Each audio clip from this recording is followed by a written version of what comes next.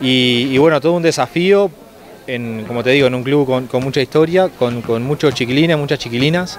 Y bueno, a partir de ahí, de ese puntapié inicial y de esa gana de la directiva que tiene, bueno, empezar a trabajar. La idea es que Universitario pueda ser un club modelo en la formación de jugadores, a eso es lo que apuntamos y es el camino el que empezamos a transitar. Todavía tenemos mucho por ordenar, por hacer.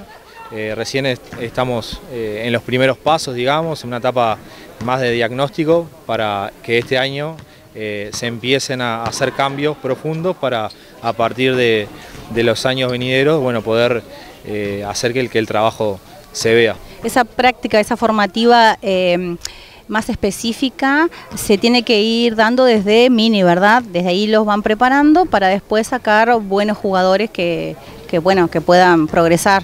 Sí, lo más importante en las edades iniciales, pre-mini, mini, bueno, en la escuelita también, los mosquitos. Lo más importante ahí es la captación, ¿no? Y que los niños y las niñas que se acercan quieran practicar básquetbol y quieran hacer deporte y actividad física. Eso es lo primero, digamos, y tiene un componente bastante lúdico, ¿no? En esas edades iniciales.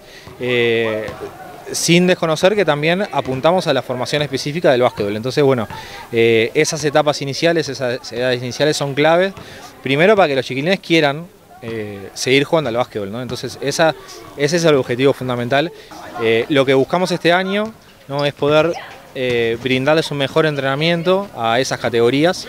Empezamos a hacer preparación física en esas edades, U11, U12, U13, que bueno, que en los años anteriores no había. Alison Techera, la profe, va a estar a cargo de esas categorías. Bueno, queremos también que en base a ese trabajo, además de lo que hace el Gato, que ya hace años está en el club, junto con Dante Magnone, empezar a trabajar más fuerte en esas edades iniciales, esa edad de base, para tener más niños y más niñas jugando. Bueno, y a partir de que esa base de la pirámide se amplíe, ¿no? Poder continuar trabajando en las categorías más grandes, que son las que están a mi cargo.